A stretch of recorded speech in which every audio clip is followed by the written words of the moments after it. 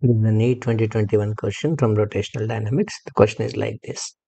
From a circular ring of mass m and radius r, an arc corresponding to 90-degree sector is removed. So first let us see if there is a circular ring like this.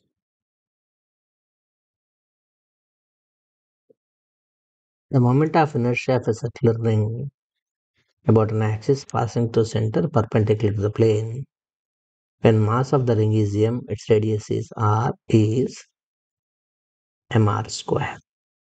This is the standard formula, right? Mr square. Standard derivation that we have made in the list. You can look into the standard formula that everybody knows, right? Now what he's saying is moment of inertia when a 90-degree arc is removed from it. What is removed is this, an arc in such a way that this angle is 90 degree. If you see around the circle, there will be 360-degree angle, right? Out of 360-degree angle, 90 degrees is removed. That means 90 into 4 is 360. Then correspondingly, we can say mass m by 4 is removed. Have you got that? The total angle is 360, out of which part of the 90 degrees is removed. There will be another 390 degrees. So mass remaining